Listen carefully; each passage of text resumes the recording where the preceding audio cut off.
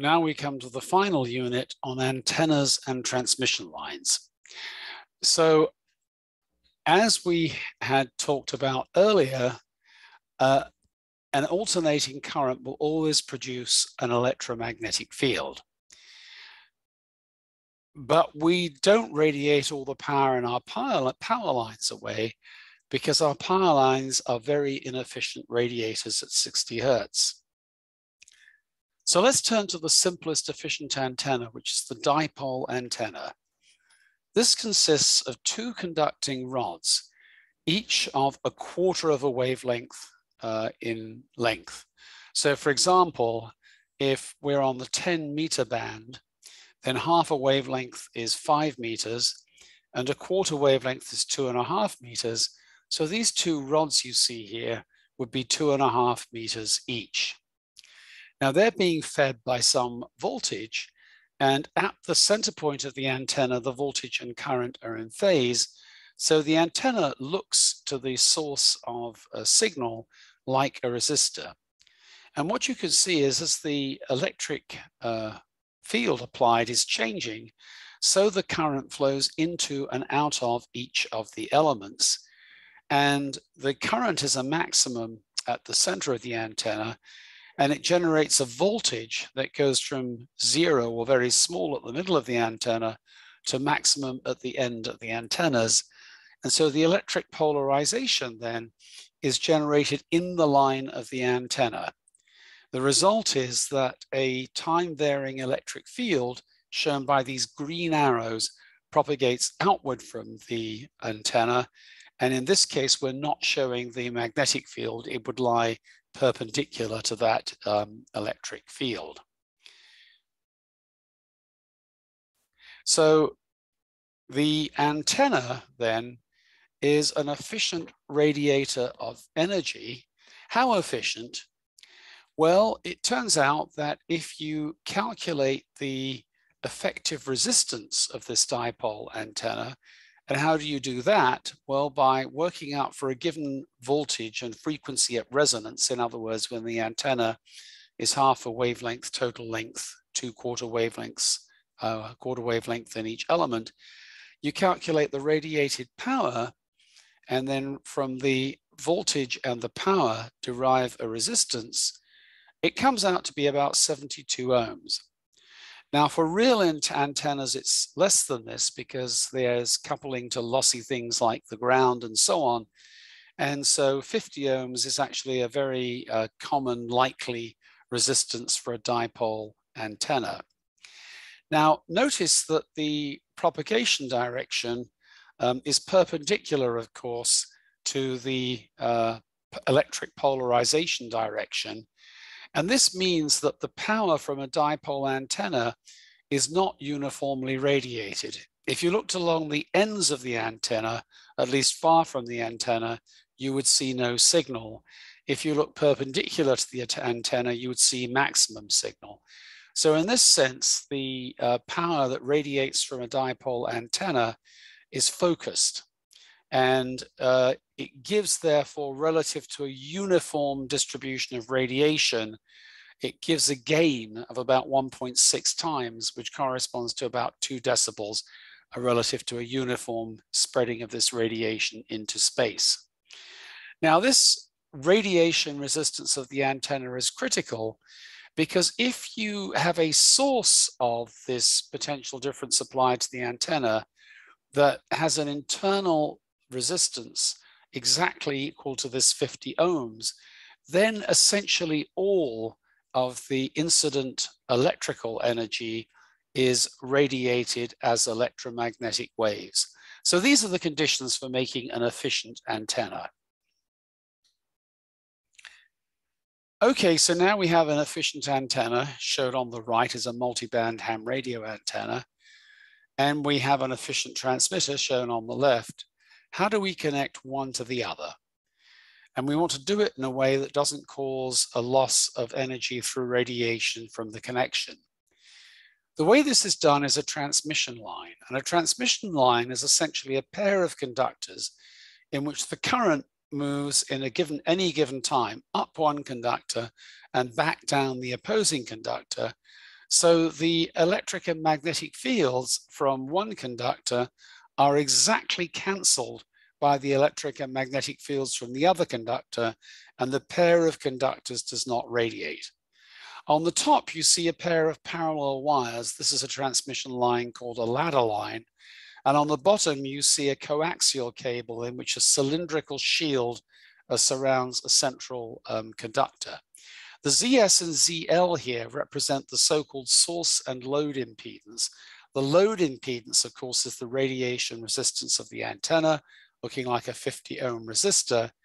So as you might guess, we then want 50 ohm cable and a transmitter with a 50 ohm output to get the most efficient transfer of energy from the transmitter to the antenna. Let's make this a little more quantitative. So I want to introduce you to a very useful theory in circuit theory, which is the Thevenin model. Now, these blue boxes here are supposed to be exactly that. They are mystery boxes with two terminals on them, and I'm giving them to you in the lab, and I'm asking you to characterize them. Now, for the time being, we're going to assume that we're only working with DC voltages, and so that all you can measure are currents and voltages. So you take your meter with the high internal resistance that doesn't present a load to anything, and you stick it across the two terminals as in here. And then what you measure is a voltage V1. That is the voltage of this black box at no load, and that is defined to be the Thevenin voltage. Now you repeat the experiment, but you load the box with a resistor, which I've called R2. You then take your meter and you measure the voltage across the terminals again. And in general, you'll measure a different voltage. Why? Because inside the black box, someone may have placed a resistor in series with a battery that generated the Thevenin voltage. You don't know that, of course. It may be more complicated than a resistor, but that's the simplest thing you can say, that there is maybe a resistor in series with it. And if there is, when you draw a current from here, you'll have a voltage drop across this resistor. And so the voltage now across this second resistor will be less than V1. So what's the current flowing through this resistor you strapped across the box? It's V2 divided by R2 from Ohm's law, V2 over R2. But this current must be the same as the current flowing through this mystery resistor. And how much is that? Well, it's the voltage across the mystery resistor, V1 minus V2, divided by its value, R1. So if you rearrange this equation for R1, you'll see that R1 is R2 times the voltage difference, V1 minus V2, divided by V2. So this is the way that you can measure the so-called internal resistance of a voltage source. And if you do a little bit of math, you can show that the maximum power transfer occurs when R1 equals R2. So that when R2, for example, is 0, then there's no power dissipation in the load because the load has no resistance. When the resistance is very high, the current is very small, and so there's no power dissipation. But when R2 is just equal to R1, there is a maximum transfer of power from this blue box to the load resistor. So to summarize, what the Thevenin theorem tells us is that when the source resistance of some source of electrical power equals the load resistance, then the transfer of power is a maximum. Now in radio circuits, of course, we have AC waveforms which change with time, and for which the phase can be changed by reactive components. There we replace R with Z, the so-called impedance, which is a complex number that represents the resistance and the reactance. But we'll use the word impedance in the most general sense. We don't have to worry about reactance in the case of the antenna, because we know it looks like a resistor of 50 ohms. And therefore, we want our transmission line to look like a resistor of 50 ohms, and we want our power source to look like a resistor of 50 ohms. So it turns out that the characteristic impedance of a transmission line is relatively simple to calculate. So here is the math. And so for a coaxial cable of the right dimension, so there's a picture of the coaxial cable on the left, but it's very easy to get coaxial cables in which the ratio of the outer diameter to the inner diameter, big D to little d, is such that the characteristic impedance is resistive and 50 ohms. Another type of line is one in which the two wires just lie parallel to one another. That's called ladder line, shown down below, where the black chunks in the middle are just plastic spacers. And it has a similar formula for the resistance. And the result of that calculation is that typical dimensions like the ones you see here give a characteristic impedance of 400 ohms, which is more than you want. But you'll see that that's not actually the world's worst problem. So what happens when you have a mismatched source of power and load? In other words, what happens if the transmission line is not matched to the load? Well, on the left, in the little red line, you see a pulse of energy coming down, hitting the point where the impedance of the load no longer matches that of the transmission line. And you'll see that the pulse is reduced in intensity passing into the load, and some of the power is reflected with a change in sign of the polarization of the wave. Now, of course, what happens is a radio wave is a continuous series of such pulses. And so when these reflected pulses hit the incident pulses, at some places they reinforce them, causing the amplitude to double, and at other places they destructively interfere, causing the amplitude to go to zero. So the top picture is a simulation of standing waves on a transmission line where the different colors are different times, showing you how the amplitude varies with distance at a given time on the transmission line. Now, the reflection coefficient for a transmission line impedance of ZL and a load impedance of Z0, or sorry, a load impedance of ZL and a transmission line impedance of Z0 is given by ZL minus Z0 over ZL plus Z0. So when ZL equals Z0, the reflection coefficient is 1. Or 0 rather, so no power is reflected. And that means therefore the reflected power, P sub R in this equation here, is 0. This here is an expression for the so-called standing wave ratio, which is essentially the largest amplitude of the standing wave on the transmission line to the smallest amplitude.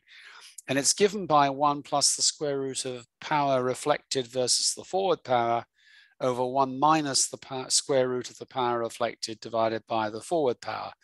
So if the reflected power is 0, you have a perfect match 50 ohm line and a 50 ohm antenna. PR is 0, and the standing wave ratio is 1 over 1, or just 1. And that's what you want to aim for, is a standing wave ratio of 1. And this ratio is often measured by a meter on your transmitter, or a meter that you can interpose between the transmitter and the antenna. Now, actually, it's a mistake to believe that the standing wave ratio has to be exactly 1. It turns out quite a large standing wave ratio can be tolerated. Why? Well, because this reflected power will go back to the transmitter and be reflected back out again. And eventually, after enough passes, it will leak out of the antenna. But the higher the reflection ratio at the mismatched interface, the more the number of passes and the higher the amplitude of the standing wave. And what this means is that the voltage on the transmission line, or even at the output of the transmitter, can become excessive. So you could damage the components in your transmitter, or you could break down the dielectric in your transmission line by excessive voltage. And at the same time, the large number of pulses through the transmission line will cost you energy if the transmission line is lossy. Now, this actually is where that 400 ohm ladder line comes in. Although it doesn't match the impedance of a dipole very well at all, It's a difference between 450, so that's quite a large, that's 350 in the denominator of this, or the numerator of this ratio for gamma, the reflection coefficient. So it's big. But it doesn't matter too much because the ladder line has a very low intrinsic loss and it can tolerate a large number of passes of power. So ladder line is indeed often used to couple to dipole antennas. And actually with clever matching, one can make the dipole antenna appear to be 400 ohms to a 400 ohm ladder line. So it's not necessarily a problem, but in general, you want to aim for a standing wave ratio of unity.